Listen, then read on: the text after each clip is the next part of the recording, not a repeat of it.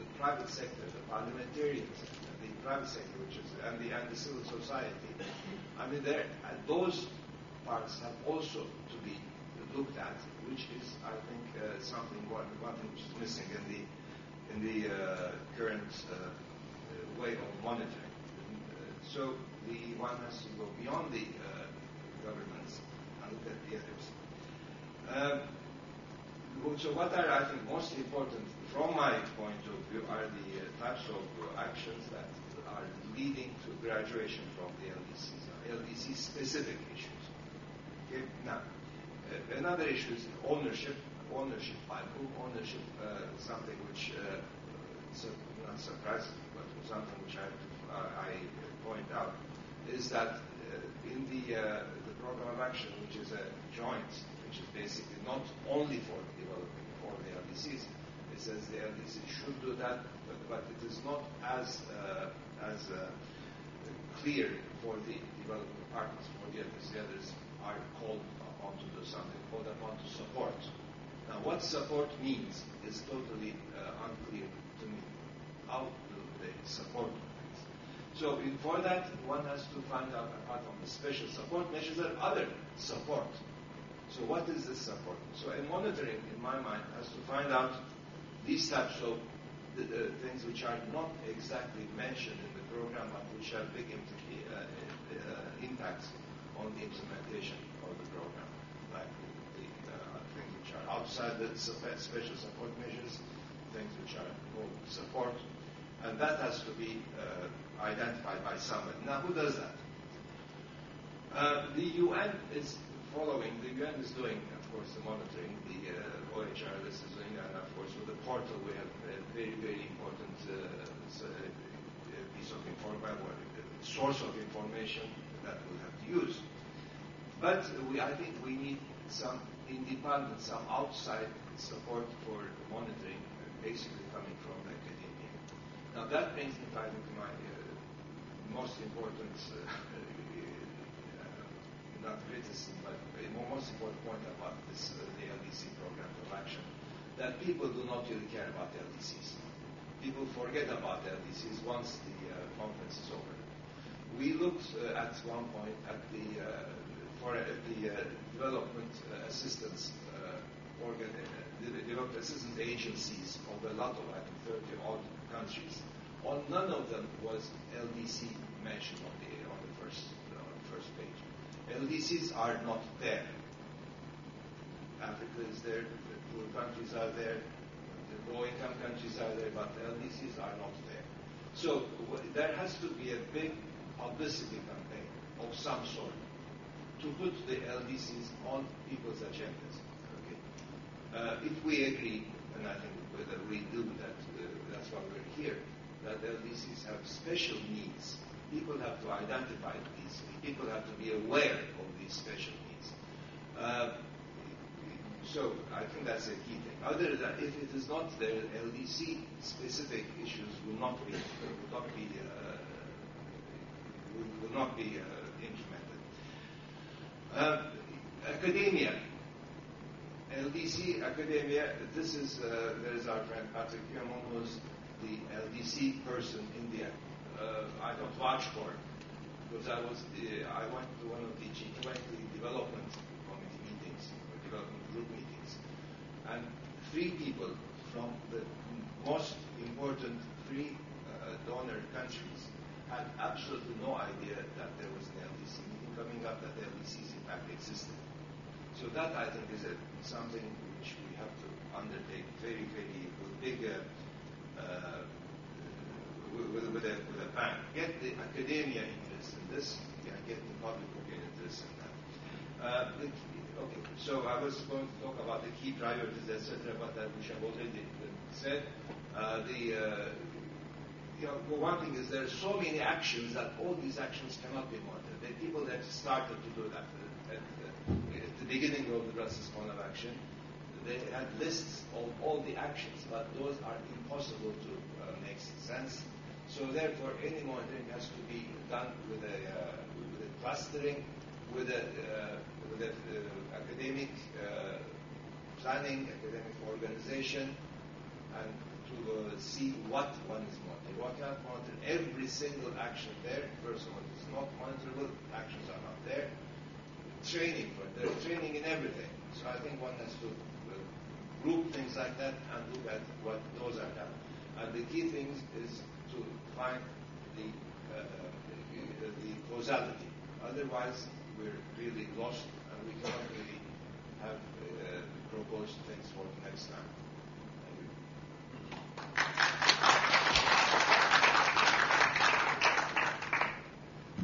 As you can see, Professor Ada blends his very, very long-standing research on the commodities issues and with the LDC twist and with his current engagements in the preparatory process of the LDCs has brought him to question the most fundamental thing.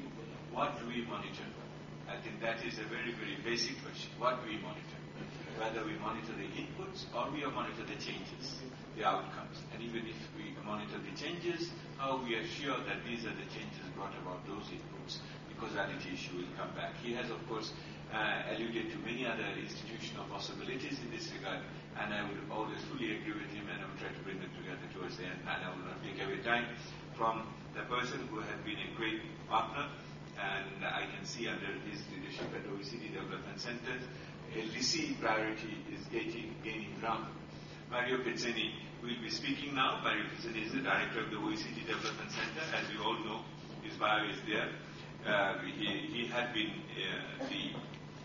in the area of development for quite some time and been associated with a number of international institutions and have been focusing on these areas, including regional economics. So we are very, very happy that Dr. Pezzini could come and join us today. The floor is yours. Thank you, Chair, Excellencies, ladies and gentlemen. Thank to the partners of the event, the ICTSD, the CPD, the Commonwealth Secretariat, and obviously the SED for being here, and thank to the participants in the audience. The fact to be the last to speak has some disadvantages because everybody has already has said everything. And it has some advantages because everybody has said everything, in the sense that it allows me to go directly on the subject without any fear. And what I want to do is to raise three points, really. The first is what is the main issue we are dealing with, looking at the Brussels Plan of Action, the lack of a good implementation, and therefore suggest the need for additional action.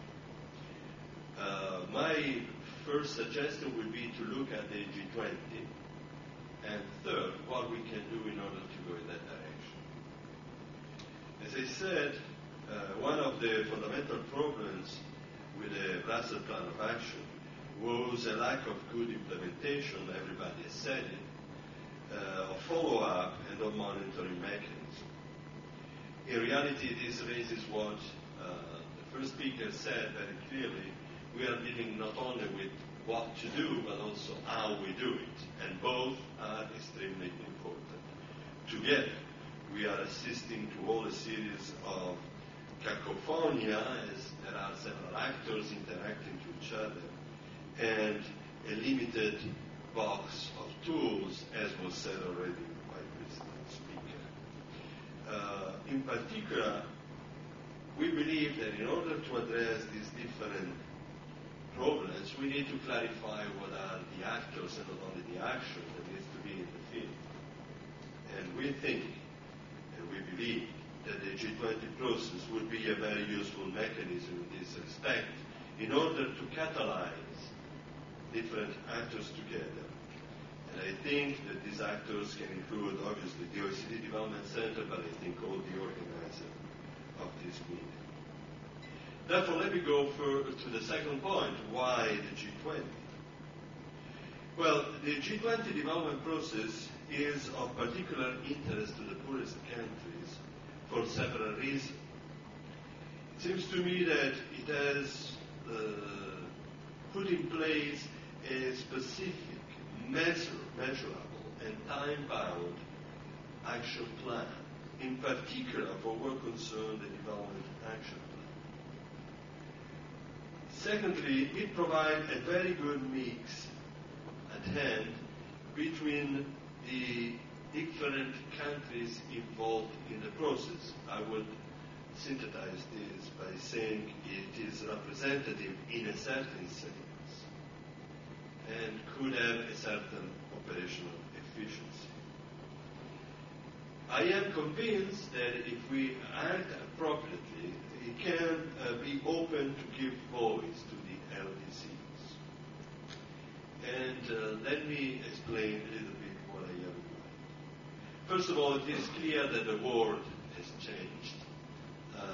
Helmut Reisen, who is with me from the center, will explain in other parts of this conference how we are facing a shifting world, and the center of gravity of the economy is moving Asia and is moving south.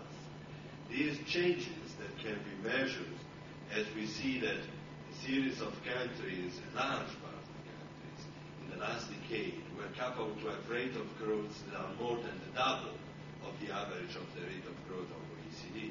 Therefore, there are new actors. If the world is changing and there are new actors, these new actors are asking to have a voice and to have a say in the debate. A large part of Africa trade is now with emerging partners. Over the last decade, the percentage of trade coming from new partners moved from 20% of the total trade in Africa to 40%. Therefore, India, China, Turkey, Korea, Brazil, Argentina are much more present in the scenario of the least developed countries. And all the countries I've mentioned are now sitting in the G20. The perception that in Africa, many least developed countries, we have recently studied it when we will publish the result of the work in 1 month, say that the role of these new partners is crucial when it comes to infrastructure and innovation. Maybe the traditional support, the DAC member, can provide good support in terms of governance, maybe, but when it comes to infrastructure and innovation, and in general the source of growth is the new partner that play an important role. Therefore, if we want to address an audience where the new actors together with the traditional one are sitting and are usual counterparts or potential counterparts of the least developed countries, then probably we need to have a voice in that context and a clear voice. Now, the third point I want to address is how can we build that voice? Who are the actors that need to be involved and that the actors that can knock at the door of the G20? Obviously, I will mention first, for obvious reason of advertisement, my center. But there is something more than pure advertisement. In the last years, we have tried to change the nature of the center in order to have a table at the center that is really a table putting together these different actors. At present, we have 25 OECD members, but we have 17 non-OECD members. And between the 17, there is India, there is Indonesia, there is South Africa, Brazil, Thailand, there is Morocco, there is Colombia. So our purpose is exactly to create